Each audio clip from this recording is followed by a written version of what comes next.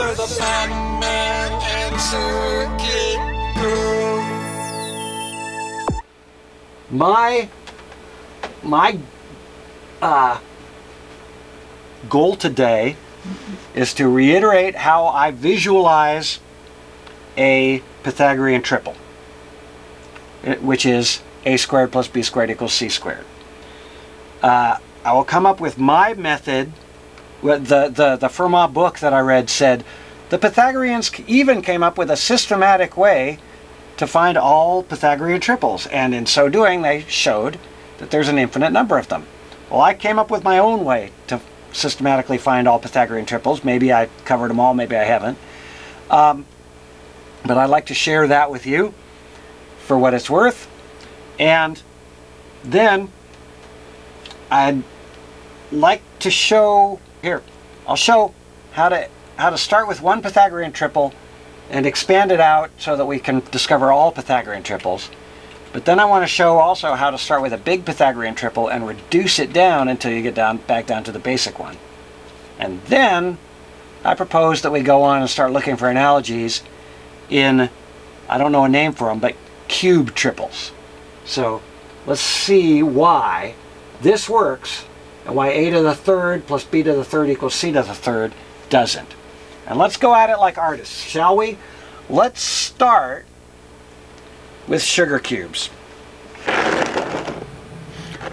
What do we mean when we say a squared plus b squared equals c squared? What we mean is this. A squared, in this case a is 4, 1, 2, 3, 4. A squared is 16. So a square that's 4 on a side plus b squared, a square that's 3 on a side, can be that this number of squares can add up to make a third perfect square without crumbling any sugar cubes. And as you can see,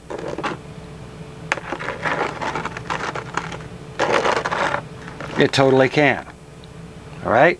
So what we mean when we say a squared plus b squared equals c squared is that in the case of 4 squared plus 3 squared equals 5 squared, that the same number of sugar cubes, the number of sugar cubes in 5 squared, can be split into 2 perfect squares. Okay?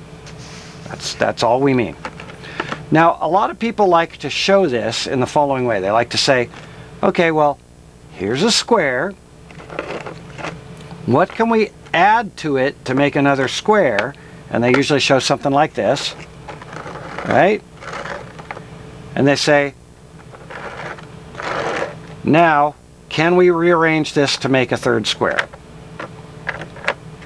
All right? But what they're missing with this visualization is that you only ever see 2 of the squares at the same time. For instance, here you're seeing the a square and the c square.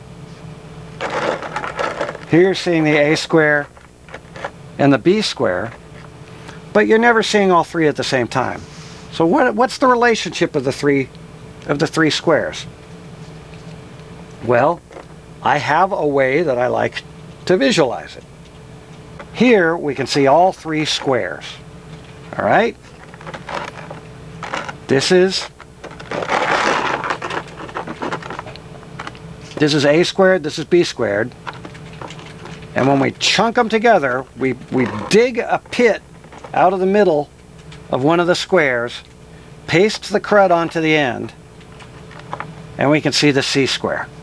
So we can see the a square here, we can see the b square here, and we can see the c square here. Now, this might be a little bit clearer on the board. But let me just show you something before we leave the sugar cubes. That there's an interesting little area that I think is key. And it keeps showing up. And that is this little value here. This little chunk that you have to take out of one of the squares. It's the same even if you're taking the chunk out of this one. So for instance, in this case, you're digging out 4 from this one. But even if you were digging out of this one, you'd still have to dig out 4. It's the same 4, they overlap, see? I call this value Q. I call this Q and this Q squared. And a fun way another way to think of Q is it's A plus B minus C. Okay, let's see if that really works. Here's A, here's B, and our C value is 1, 2, 3, 4, 5. So coming back, our Q value is 2. Okay, so A plus B minus C gives you your value for Q. It's something that I just thought about a lot. I haven't really got a good way to illustrate it, but you guys can figure it out. All right. I think that there's something very magical and special about this primal Pythagorean triple, which is 3, 4, 5. But if it didn't exist, if 3, 4, 5 wasn't a Pythagorean triple, then no other Pythagorean triple would exist. I think that it exists on a fluke. I think that it exists somehow. Now, I haven't proven this, but I think that the reason that 3, 4, 5 works is because there's 3. This is our A. Here's 4. This is our B. Here's 5. This is our C. And I think that the reason that it works is because our Q value here is 4. And I think that the fact that I call these P, Q, and R.